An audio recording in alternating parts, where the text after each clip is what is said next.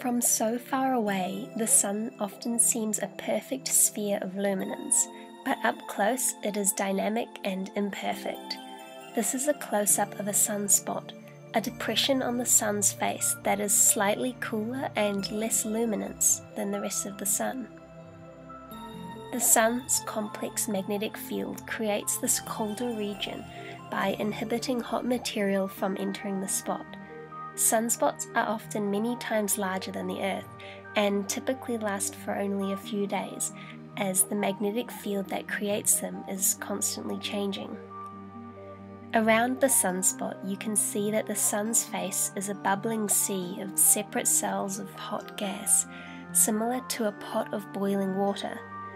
These cells are known as granules. A solar granule is about 1,000 kilometers across and lasts about 10 minutes. After that, many granules end up exploding, contributing to solar flares of ejected material, which sometimes threaten to disrupt life on Earth.